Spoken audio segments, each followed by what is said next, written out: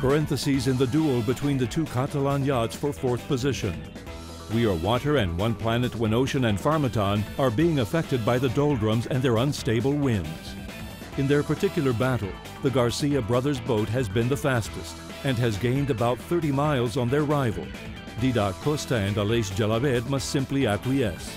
We are in the trade winds of the South Atlantic. We have about 15-17 knots of the east-northeast, and now we are sailing in really pleasure conditions. I think We Are Water should be faster in all the conditions, really. But maybe if we have any opportunities, we'll be with more wind, with 30-25 knots from the reaching. The leader of the fleet, which is now only about 6 days away from their arrival, is facing these conditions. Cheminée Pujula is sailing 600 miles offshore from the Canary Islands, still sailing upwind, and their heading is a bit northwest, whereas the wind is blowing from the northeast.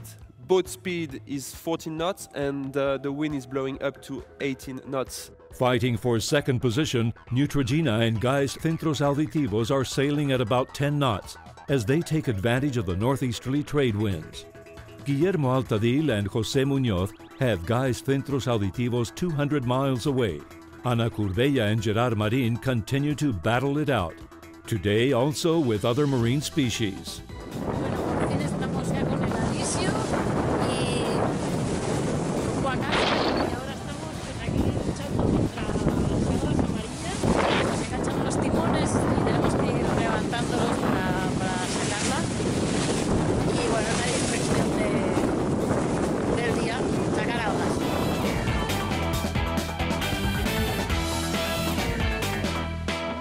Sebastian Odigan and Jorg on Renault Capture have a very western track. They have very shifty conditions in the trade winds where they are, and just offshore Uruguay. The boat is doing max speed of 15-16 knots. Fastest boat of the race within the 24 hours. Renault Capture and Spirit of Hungary here. They have up to 25 plus knots coming from the west direction. They're very happy to have the bow heading to the north-northeast, so good VMG, and boat speed is 16 knots.